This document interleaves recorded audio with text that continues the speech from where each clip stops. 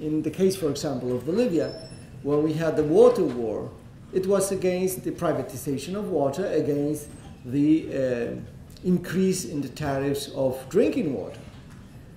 We are not suggesting at all that concrete struggles that have concrete demands against privatization or against commodification have now to have as their main demand the rights of nature. No, we have to keep on fighting for those concrete demands because they affect the people.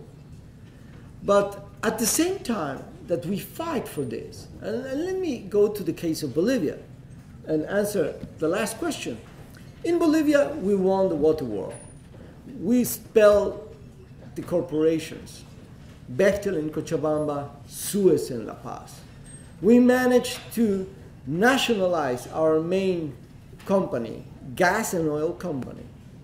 We distributed the profit between the people. But now, when we are in the government, there is the conflict that you just highlighted. The conflict between those that want to follow the same pathway of development, of growing and thinking on human needs, and those that say that is very important, but also we must think on how we restore a balance with our nature, with our Mother Earth. So the rights of nature is an appeal to think in a much broader perspective. I would say it's a very important demand to bring it into the debate, but I wouldn't say go and do tomorrow a strike for the rights of nature. No. When it comes to the last question that is very related to this one, the issue is, they always say that. I have heard many times in the climate change negotiations, I cannot reduce the greenhouse gas emissions because that is going to go against my economy.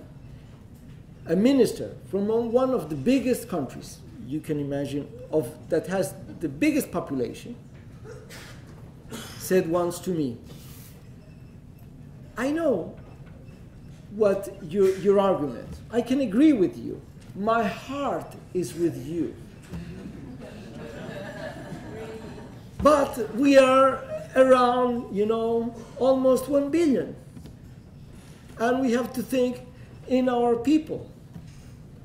And we cannot reduce in such a way greenhouse gas emissions. So, because otherwise I won't be able to feed my people.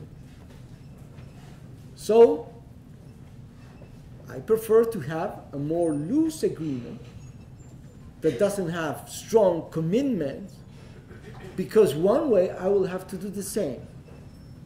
So your argument is the argument that they use. The biggest powers use your argument. What is our response? First response. You're saying that now you're going to develop, and that is why you don't want to do those greenhouse gas emission reductions. Watch out, because if the whole world collapses, there won't be no development for nobody. So it is not true that you can keep developing in the developing world and for some strange reason you won't be affected by climate change. The second thing is that in reality, most of these governments of developing countries, when they use that argument, is not to redistribute that money into their own people. It's for their own bourgeoisie, for their own companies that control the government. You have had countries with increase in their GDP of 8–10%. Has that represented that an increase in the income of the poorest people of 8–10%? No. From our point of view, the only way we can solve the issue that we have huge sectors of the world population without basic services or the satisfaction of basic needs is not through keep growing and keep growing, because the planet has limits. It's through a process of redistribution of the resources that already exist and that are consumed, accumulated, and controlled by only 1% of the world population. So it is not true that we are going to solve these issues through more development, more growth. We are going to solve these basic needs of the population through a just and fair redistribution of what we already are receiving from nature. So it's a change in the paradigm of how we relate ourselves with Mother Earth. We don't think that growing and growing is going to solve the problem. That was the myth. The neoliberal said, don't worry, you will grow. In some way, there will be some that will be richer, but at some point, the poor will receive something. And that's not true. It won't happen. We have to change that way. When it comes to the issue of, it's not a problem of compensation, of economical compensation, but of restoration. That is true. Because I am very afraid. I discuss even with my brothers and sisters in indigenous communities that say, okay, there is this damage, what is going to be the compensation? Of course, there has to be some kind of compensation when it affects people, but the real compensation is not the economical compensation, it's the restoration of that place, that forest. And this is very important because the way they are developing the green economy is, there will be some insurance company. You will pay, and if something happens to this part of nature, and you have paid your insurance, you will receive money back. And that's green economy. Absolutely, we say we are against that. We need to develop from the People's World Conference on Climate Change and Mother Earth came a proposal. We need to have a tribunal on climate change and in English will be ecology and climate tribunal from the people. It is important to develop that. I think it has had good steps. We need to build a different kind of system, not only based on what it says in the UN. If we want to do what you said, to think from our perspective, we need to go beyond the UN. In the People's World Conference on Climate Change and Mother Earth Rights, there was another proposal. If there is no solution in these negotiations, we must promote a worldwide referendum on climate change. So that means we have to begin to react as citizens of the world without being South African, German, Bolivian, American. We have to change the logic. I have been asked by many journalists, do you think that in the next COP this will be solved? And I said, what? Do you think I'm an idiot? There has to be a change. You don't solve this through lobby or by some tactics with the negotiating team. This has to be built from the grassroots, from the social movements, from the civil society, through these other kind of alternatives. A climate justice tribunal from the people to develop referendums in communities with citizens expressing themselves. We have in our hands the internet. Are we going to be able to do a referendum? I'm not saying with the 7 billion people, let's take the children out of this, 5 billion people. But can you imagine a referendum that through the internet can mobilize 500 million persons? That's a response. If we want to change this, we need to mobilize 500 million people. we have to think in the big picture. And this means we have to begin to develop other kind of initiatives and actions. It's very important, the march that we're going to have tomorrow. But how can we reach and mobilize more and more? That's the key challenge. It's the only way we're going to be able to change this tragedy that we are all facing, because the failure of COP17 means the temperature will increase to 4 to 6 degrees Celsius in the world. There was another question that it has to do with from the Marxist perspective. I really very much love the young Marxist because he speaks about alienation. So the separation between you begin to be an object, you human. And yes, it's true. This also happens with nature. To restore this kind of relation is vital. It is not something new. It has already happened in our communities. In many communities long far ago, in other parts in Bolivia, we have communities, indigenous communities, that still practice that.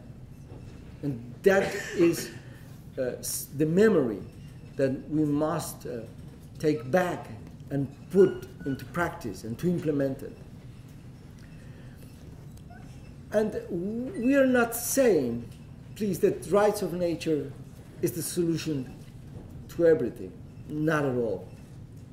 It highlights one of the issues, one of the different apartheids that we must fight. But there are the others. If we don't fight all of these apartheids, there isn't going to be a new society.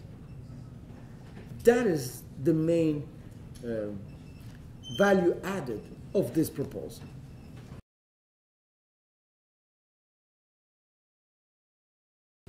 In this system, we are part of this system.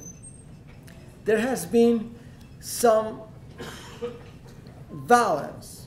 When scientists say here, it's the first time that we see the temperature has increased 0.8 degrees Celsius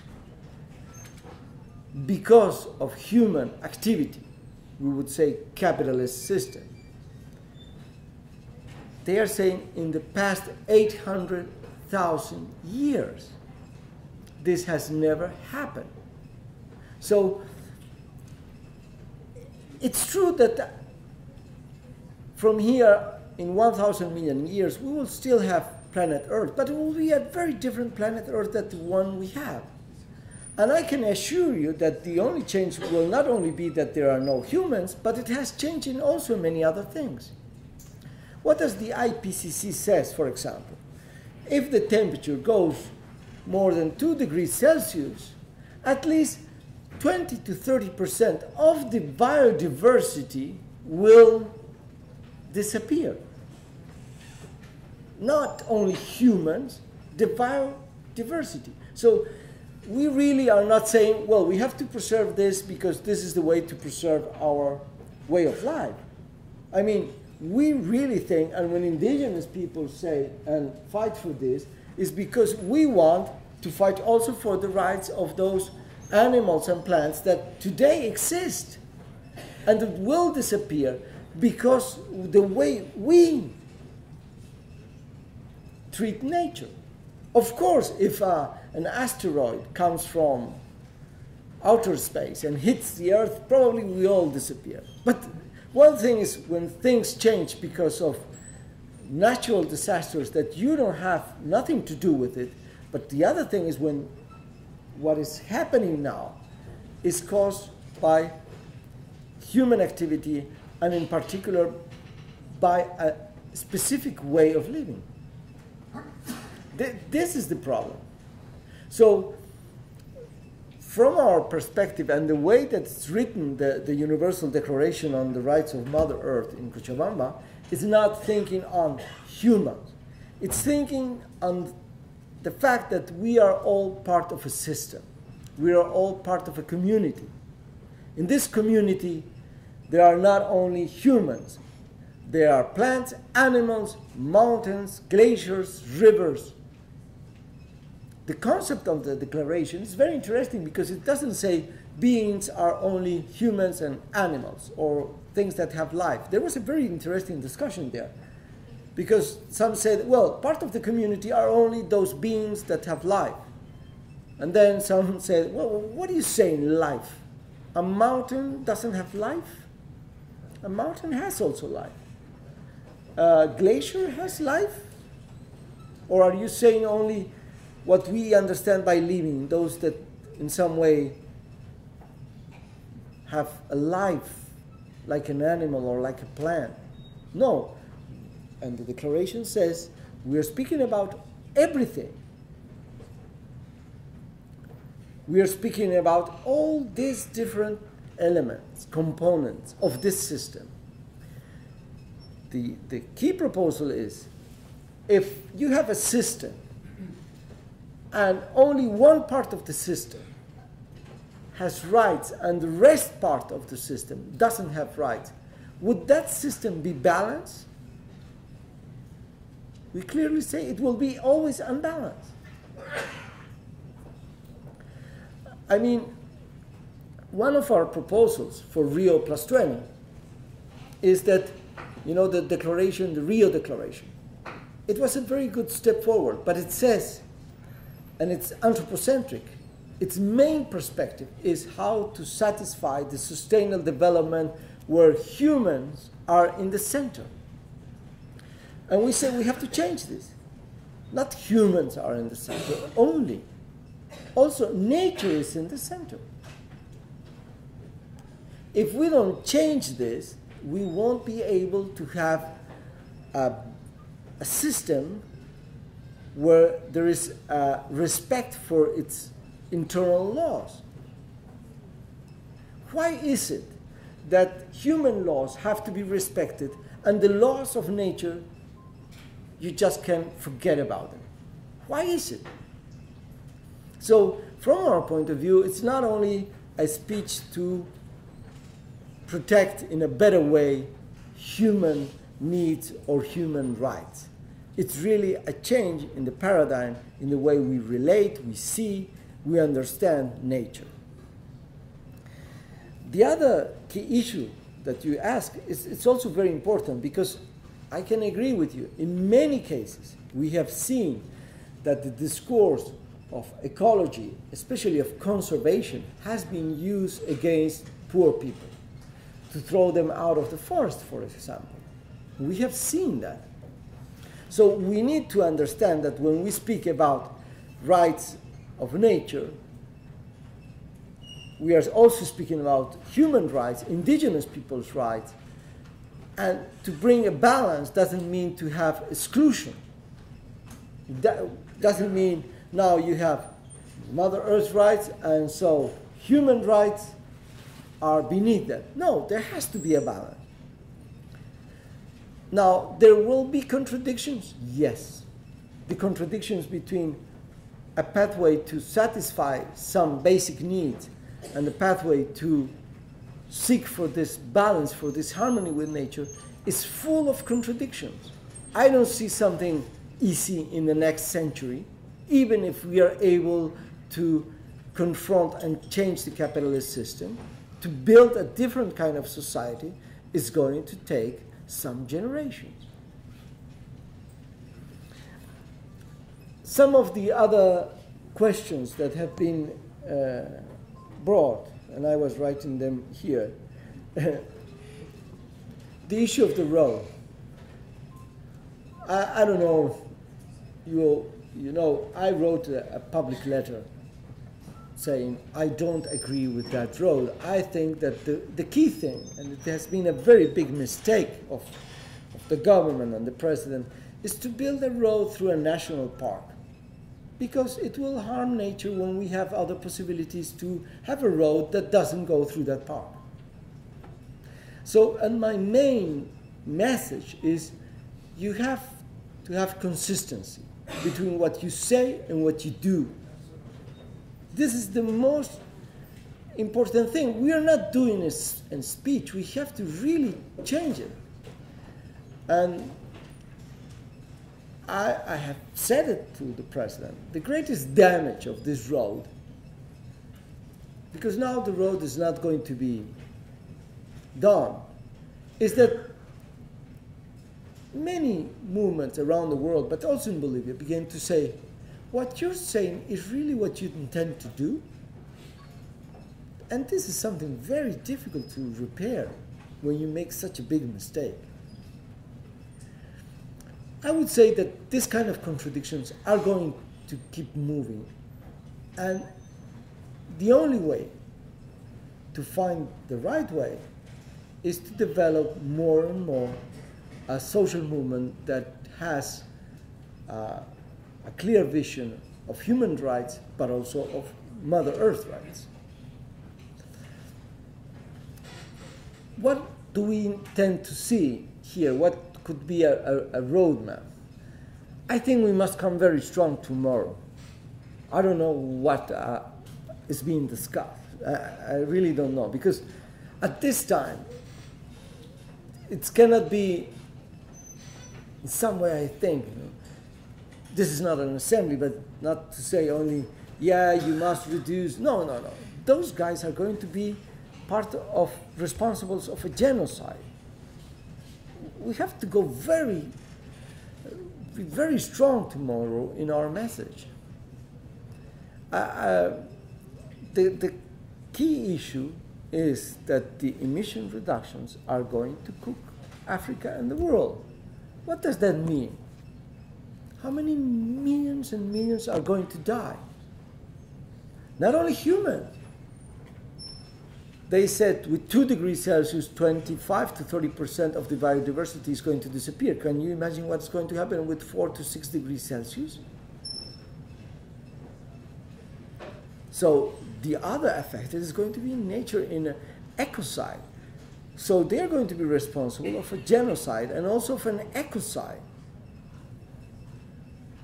I think we have said COP17, those are a club of genocides and ecocides. We have to put all the pressure, because there is only few days, and the worst thing that can happen is an agreement with such weak numbers and figures. Now, I think we have to come out of Durban with a roadmap, because sometimes people come and gather in these events and expect to see a change, and when that change doesn't happen, then they become pessimistic. Yeah. So we have to be prepared that is the perspective. So we clearly have to begin to say, what are we going to do from here on? And I think when we speak about the People's World Conference on climate change, there isn't going to be a new one next year called by the government of Bolivia. And I don't think it's a good idea maybe to have one at worldwide level if we don't go with these People's World Conferences to the grassroots. We need to be strong in our own communities. We have to be stronger with the actions, concrete actions on the ground. And we also have to prepare ourselves for another global fight that's going to be very strong in Rio +20. But we have to combine the local action for concrete and specific demands against tar sands, the privatization of water, and so on, with a clear also message that confronts the green economy, bringing in front alternatives like the rights of nature or rights of Mother Earth. So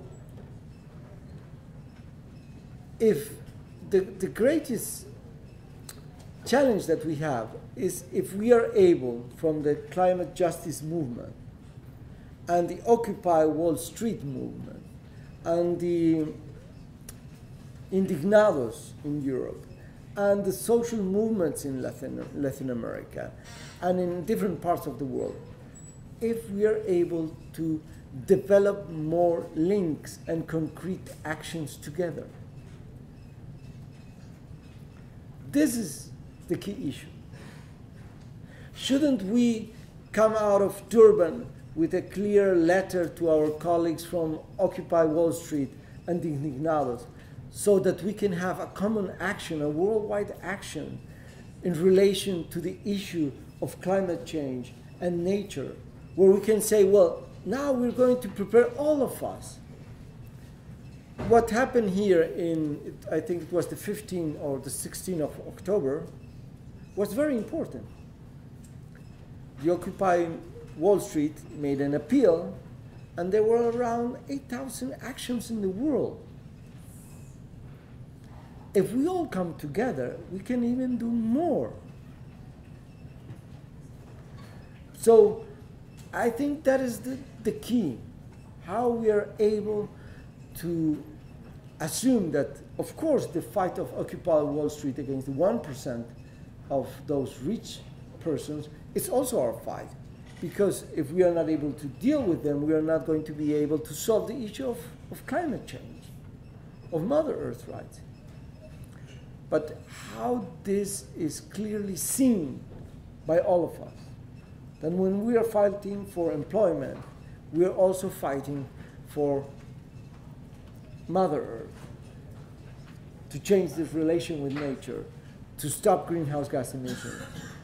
I would say this is the challenge, and we should discuss at some stage here in Durban, what are we going to do to link our struggle with that struggle that is already happening in very concrete terms.